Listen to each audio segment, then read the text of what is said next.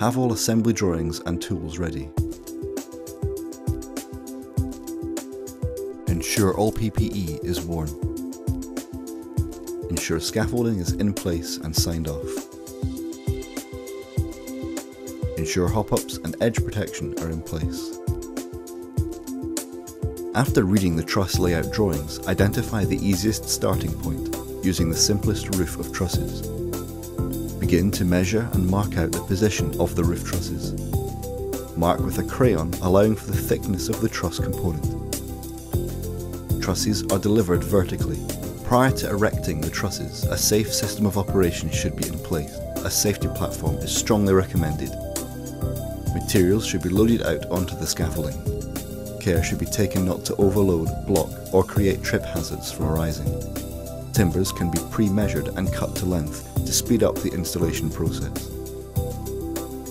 Trusses should be selected from the storage area and safely transported to the plot. Please ensure the working area is free from operatives and safe system of lifting is used. Trusses should be lifted to the wallhead in batches and offloaded by manually sliding them off. Please ensure a safety system is used underneath the roof trusses to be installed. From one gable end, begin to erect the first truss by standing it to the vertical from either end off the scaffold. Fix a temporary diagonal brace to secure it into position and nail to the wall head. Repeat the process until several trusses are erected vertically.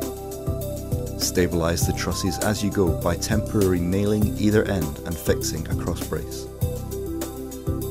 Working from the scaffold or safety platform, continue this process until a run of trusses are installed. Make sure trusses are plumb and level to ensure a consistent and level plane is achieved for roof tiling purposes. As the roof is erected, ensure each section is stable, braced and securely fixed. Truss locations do not need to align with stud positions, as the head binder will help spread the load. Trusses are required to be fixed to the wall head by using truss clips, which must be fully nailed. Once the trusses are erected, check for line and level, ensuring a flush finish along the rafter length. After the trusses have been erected, engine to erect the gable spandrel panels. These should be stood up vertically and centered on the gable end. Panels should be fixed into position through the bottom rail and ends.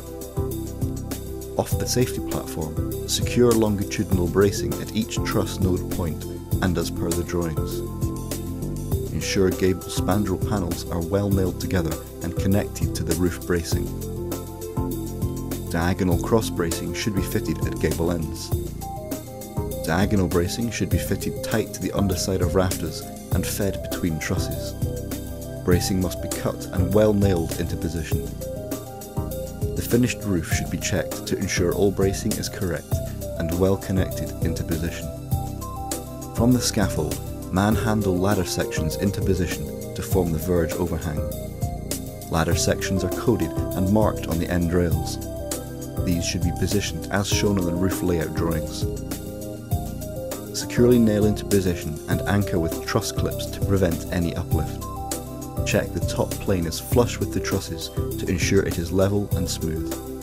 Remove waste and clean down, ready for the next stage.